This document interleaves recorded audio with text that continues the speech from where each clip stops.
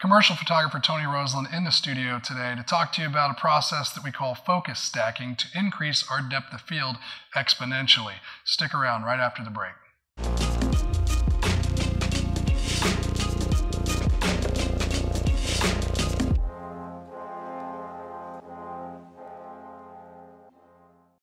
If you're a product photographer or a nature photographer and you're struggling with depth of field, trying to maximize your depth of field, and you found that stopping down to f16, f22, whatever, are starting to compromise depth of field for sharpness, then this technique is for you.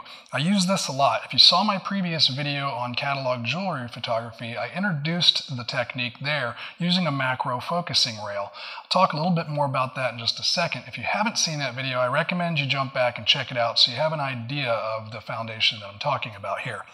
In short, focus stacking is where we focus on the near portion of a subject, then we focus a little further through a subject, focus a little further through the subject, and then we keep doing that until we focus all the way through the subject with multiple shots. We take all of those shots, we put them together in post-processing, and we create one really sharp image with a maximum depth of field.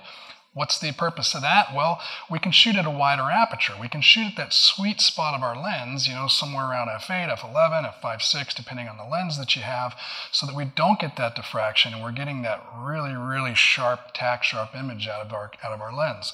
So that's where this unit comes in.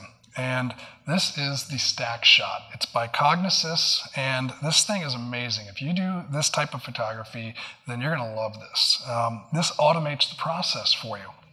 It's basically two parts. You have a focusing rail, which has a sled on it, and I've attached my medium format camera to that sled, but you can use any camera. You can use a Canon or a Nikon or whatever brand that you happen to have, and then a controller unit.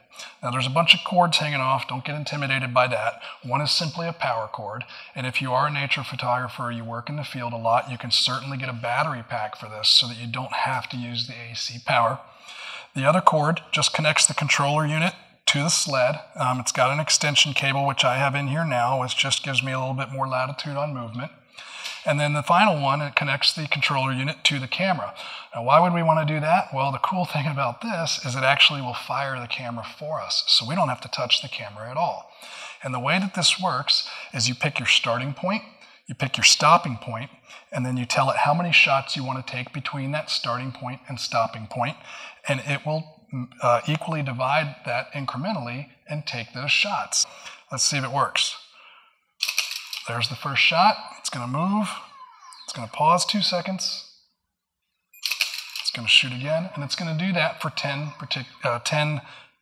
increments, and then it's going to back up and it's going to reset to the beginning so that I could switch out products, shoot another product, or if I wanted to light this particular product in different ways and then combine those in post somehow, I can do that. The repeatability here is key. It can do the same thing over and over and over again.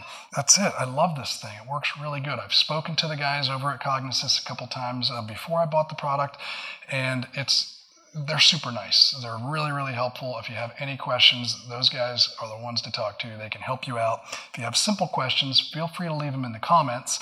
If you want to know more about focus stacking and Helicon focus, check out my tutorial over at rggedu.com on product photography, where I walk you through an entire shot doing focus stacking. I do it with the manual focus rail, and I walk you through how to use Helicon focus to get that focus stack. Again, rggedu.com for that tutorial, and that's about it. I'm out, people. Until next time, thanks a lot.